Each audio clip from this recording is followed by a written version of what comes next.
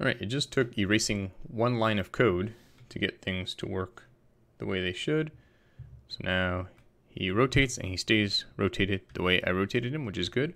Also, I had to add a negative sign so that it's natural. It goes left when you press left and right when you go right. Before it was going the opposite of the keys that you press. So now all I need to do is figure out how to make them go forward, which is unfortunately going to be a bit of math to calculate angles. Maybe there might be an easier way to do it. We'll see.